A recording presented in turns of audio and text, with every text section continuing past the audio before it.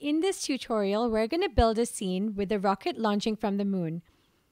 We're also going to learn how to make an astronaut jump up and down, and we're going to learn how to add fire and sound to our rocket.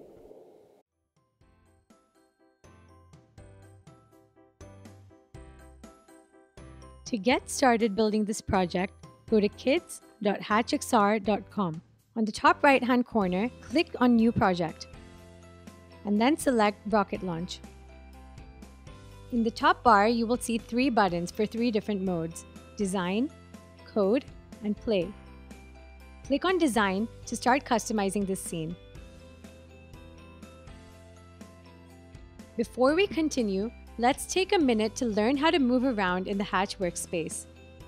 To zoom in and out, use your mouse wheel or scroll using your trackpad.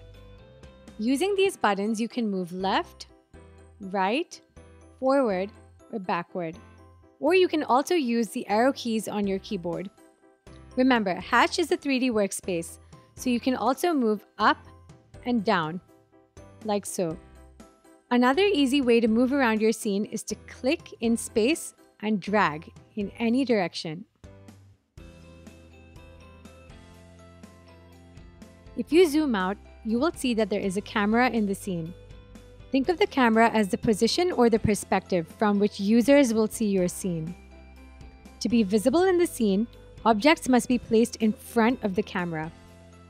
Objects that are placed behind the camera will not be visible in your scene.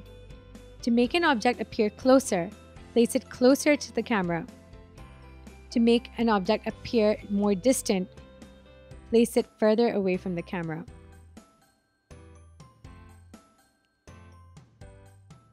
In this scene, you can see a rocket ship perched on the moon. First, we want to add an astronaut. To do this, click on Add 3D Objects here. Go to the search bar and type astronaut. Click on the model that you would like to add to your scene.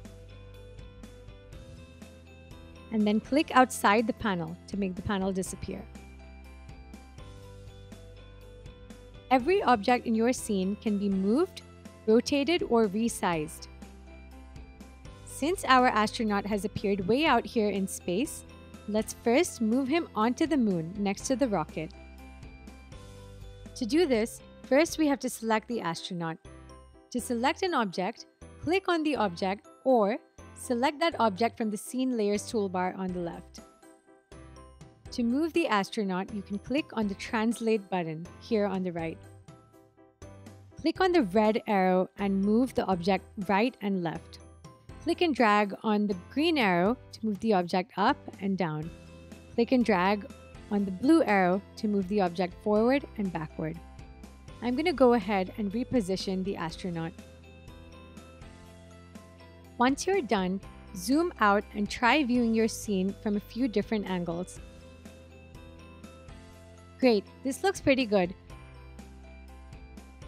Now I think we should make our rocket bigger. To do this, first, select your rocket.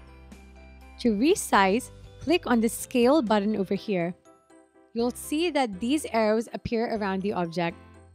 Click and drag on any of these arrows to increase or decrease the size of the object in the direction of that arrow. Another way to resize is to use the Scale section in the toolbar on the right. First, select the rocket. Then, use these values in the toolbar to change the relative size of the object. For example, if you want to double the size of the rocket, where it says 1, enter 2. Great, this looks like a good size. But now, I'm going to go back, click on Translate, and I'm going to use the arrow keys to move the rocket back into position.